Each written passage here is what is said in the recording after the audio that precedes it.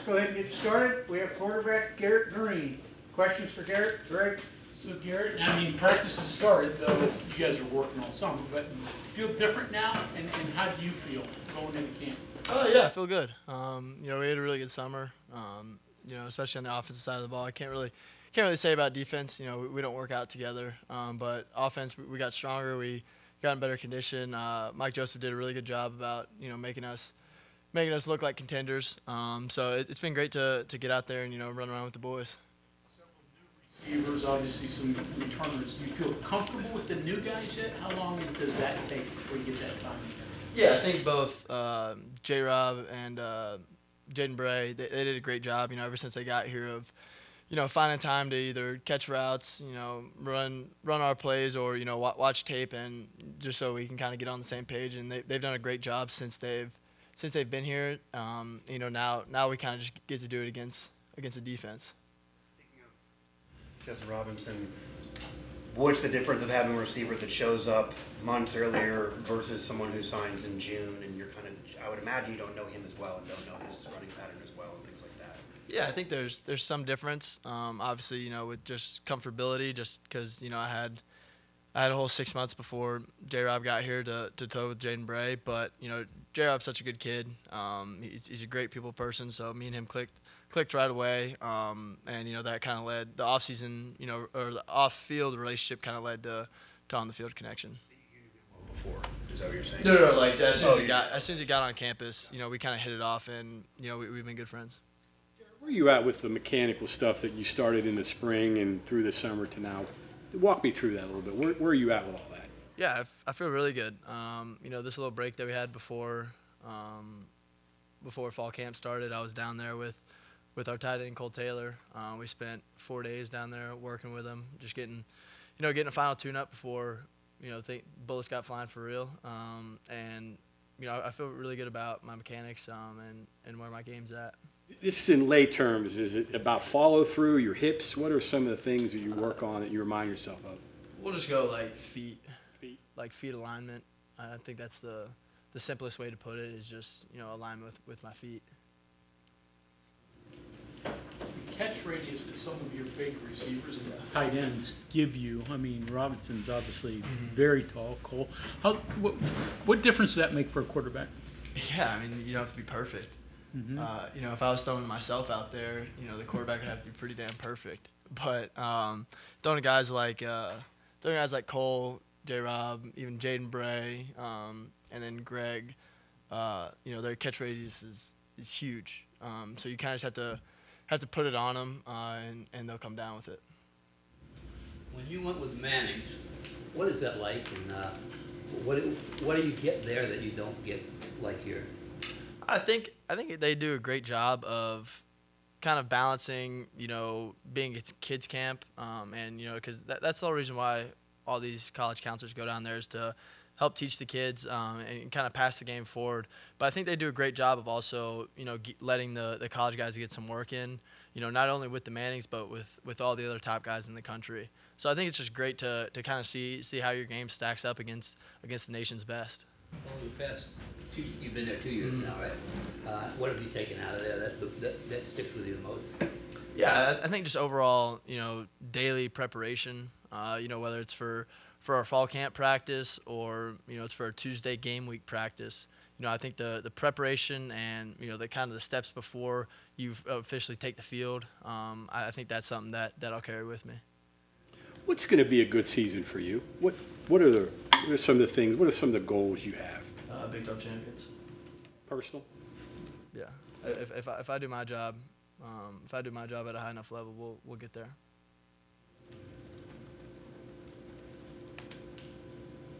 Both you and Coach Brown mentioned looking like a contender, looking like a Power 5 contender in terms of work in the weight room and everything.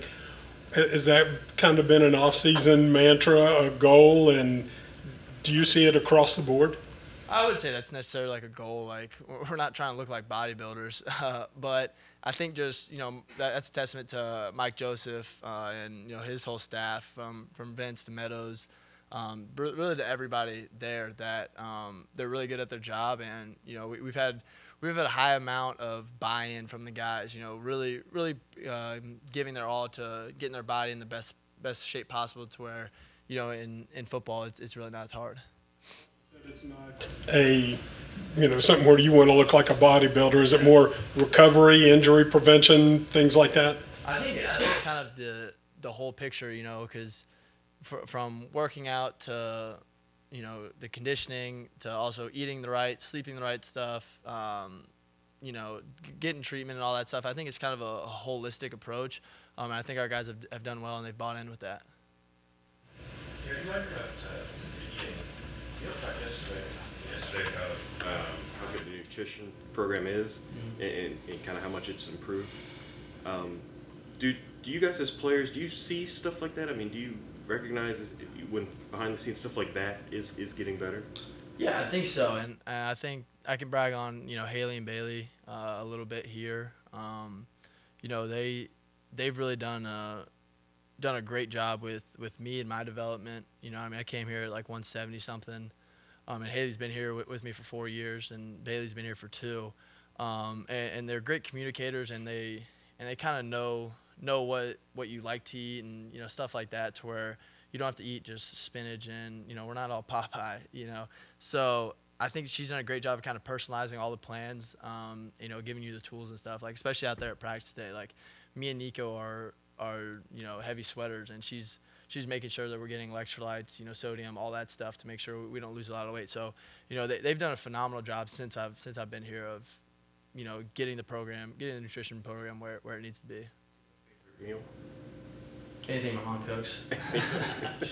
I meant anything here, your favorite meal. Oh, I thought you were talking about in general. I don't know. I've gotten big into avocado toast. I don't know. It's kind of cliche, but I've gotten big into it. You mentioned yesterday the job Sophia has done with psycho. Have you have you made use of her services at all? And you know, what does she add? Yeah, so me and her, we meet once a week. We meet every Tuesday morning, or like kind of after practice, after I shower up and stuff. We meet every Tuesday afternoon, I guess, and kind of just giving me tools to kind of slow the game down, because obviously, you know, when bullets are flying, and, you know, things can get crazy out there. So I think it's important for you to find a way to kind of center yourself and ground yourself to let your brain process information clearly. And I think she's done a great job of allowing me to do that. Are you going in there at first time, maybe, or? I mean, yeah. I think as guys, you know, you never really want to talk about your mental. But, you know, as society nowadays, I think it's important that, you know, guys get the help they need to. Neil out in Las Vegas talked about how he thought you were undersold. He thought Jaheim was a little bit undersold. What's your thoughts on all that? I don't care. You know, Jaheim's one of the most electrifying players in the country, and, you know, I'm the guy that, you know, we need at quarterback. So I don't really care about opinions other than the people in this building. Garrett, how is the helmet communication systems going? Like, do you guys feel like you're in a good spot with that? Yeah, it's been great. It's kind of cool to hear Coach Brown, and I don't have to keep looking to the sidelines and stuff. So that part of it's been good. And I think as fall camp goes on, just like we did with spring, we'll kind of work out some of the kinks to where August 31st we're rocking and rolling. What's the biggest challenge with that? Is it like being too wordy in a play call? Is it not being able to hear that correctly? What's the biggest challenge with that? I think there's a good balance between, you know, giving enough information and then giving too much information. And I think me and Coach Brown kind of worked through that in the spring, to where these last few days it really hasn't been an issue. Like, I've gotten the calls right, and I've been able to kind of go through all my pre-snap process and things like that. After the bowl game, Neil said there were times he forgot he could talk to you. Yeah. Have you had the opposite, where you forgot he, you know, is in your head, and all of a sudden he's there? No. I mean, he makes sure he's heard. But yeah, no. In the bowl game was kind of like, you know, a law of the state. Like, he could talk to me like up through the play. So, you know, luckily they've gotten that fixed. So you feel like a senior? I mean, do you think this is my last first day of camp? Is that struck you, or is that something you pay attention to? You know, I've tried not to think about it. You know, I'm trying to just come to work every day to help this team win a Big 12 championship. So that's kind of been my mindset. I'm sure it'll hit me at some point, like senior day and things like that. But right now, I'm just trying to get to Dallas. Would you think about quarterback top 10 plays? They're usually quarterback and wide receiver, deep throws or whatever. Talk a little bit about the way you guys have incorporated the tight ends into that, and how important your relationship is with the guys at tight end. Yeah, I think when you look around just football in general, I think some of the most important pieces on any offense is the tight end. They do it all. Especially our tight ends here. We ask them to block, one-on-one on DN sometimes. We ask them to block in space against nickels. We also ask them to, take shots downfield with them and, be into longer protection, like play action. So I think that they're just like a special athlete, with how big they are, how fast they are, how soft they fans, especially with Cole. Cole's a big frame. He can run, he can catch, and he's also great in the run fits. So I think it's just kind of like a special thing that, like, if you're not using them, properly, you're kind of hindering yourself. Sort of like you, in a totally different way, they're special athletes. You're a different kind of quarterback than I wouldn't say I'm built like a tight end, but. But they're about as athletic though, and do things in their own way. Yeah. No, I think they're just like a special player, and you look at the best offenses in the NFL with like the Chiefs and the Niners and stuff. Like, they find creative ways to get their tight ends the ball, and I think that's something that we have to continue here. What you accomplished last year, what would you say where was your biggest area of growth, you think, looking back on it? Probably just say like being the starting quarterback. Because I think last year I really took like ownership of my preparation and stuff. Because like in 2022 I didn't really know everything that entailed with being the quarterback here. So I think like last year I really took it head on to become a pro and take everything in my life seriously. Is that part of why this season is a little different for you, because no quarterback battle from January on? No, I think it's been an interesting off season, just with kind of the whole offense's maturity, just because we didn't really get a whole bunch of new guys. Like most everybody returned, so it kind of really hasn't been a lot of like the day one stuff per se, that we've kind of been able to advance the playbook a little bit. But it's been great to kind of be with guys like Wyatt, Cole, who they're also huge parts of last year, and they're going to be huge parts of this year. So a lot of repeating. You're doing things over and over. You're starting to get that. Yeah, I thought you were saying I was repeating. No. I was saying you're doing things that it's starting to come together, second nature, right? Yeah, because I think that's part of confidence is logging reps and having enough reps to where you can't help but do it right. And I think that's something that Coach Brown does a good job of. Whether we like it or not, running like base plays, over and over again, especially in like walkthroughs and stuff. Getting to that point where it's just second nature to do it right. Now, I think it was a Big 12, but there's been a lot of conversation about your accuracy and improving that number. And coaches said 60 they want you to be at to maybe contend for conference title. You threw out you want to get to 65. I think it was at Vegas. What can you tell us about what you're doing maybe differently to get there? Because I imagine there has to be some tweaks if you're trying to. That's a jump. Yeah, I think that's it's not so much like this drastic change where like I'm going out there throwing left-handed or anything. I think that's just small like incremental changes on whether it's my feet or arm angles or touch on the ball, whether it needs a lot more touch or less velocity, and also just making smarter plays. Not trying to throw the 50-yard go ball on the run because it's one-on-one. Maybe just throwing it to the sideline for a 4-yard gain and getting the completion and playing 2nd and 6. So I think there's a lot that goes into it, but it mainly just comes down to playing smarter football and then just small little mechanical changes.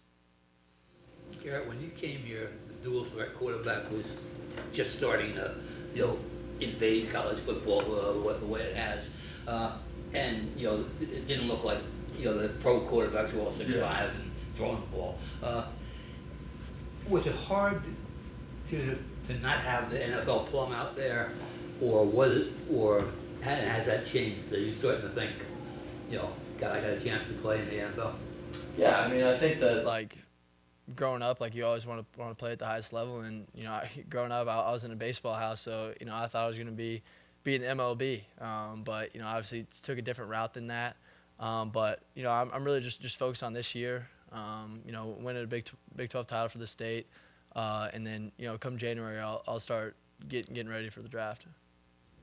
Do you see yourself as an NFL quarterback? Brown talked about, you and him had a talk, and he said, you do this, you're an NFL quarterback, you do this, you're an athlete. Mm-hmm. Yeah, I know I'm good enough to play quarterback in the NFL. Throwing the back shoulder ball, and if so, is there an art to that? Yeah, I think it's just like fun to go see these guys like J-Rob and Cole Taylor just kind of like go up and snatch it out of the air. And I think there's less of an art, but more so just like timing and where you need to put it, because it's kind of like a weird throw where you're kind of throwing it like through the DB almost. But we've worked that a ton in the off season, and Hudson Clement's actually gotten really good at them. So are there certain receivers that you can only do that with, that you establish that chemistry with? I think probably the top 7 receivers I can do it with, and I feel pretty confident with, because it's pretty much the same throw. It's just different timing. You made strides. Nico's made strides. What have you seen from Nico that's different than before? I think just how he handles the game. I think it's easy to kind of get caught up in, I'm a Division I quarterback, especially as a young guy. Like, I'm guilty of it myself. But I think really this last part of last year and this offseason, he's really bought into taking this as his day job, because at the end of the day it is. They call it a student athlete, but you're the quarterback first. And I think that he's done a great job of really just diving into the film room, watching as much tape as he can, learning as much as he can, to where when it's his show, he's gonna be ready.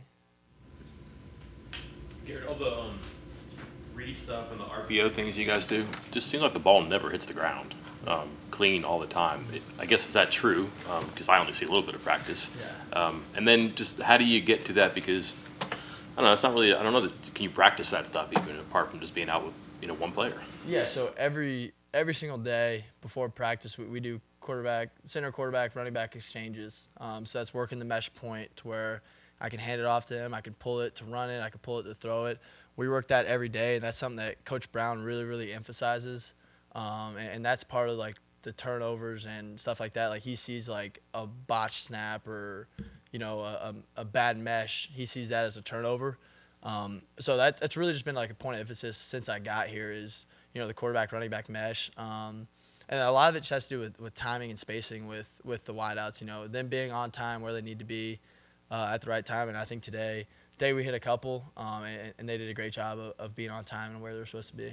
Is part of it also knowing that, if it's a little bit higher, a little bit wide, that you just can't get that ball because it's not going to work cleanly. Just like maybe you can't make every handoff, you got to eat it sometimes. Yeah, I think like if it's a bad snap, kind of just run the run play. But Yates has been great this season so far about having good snaps.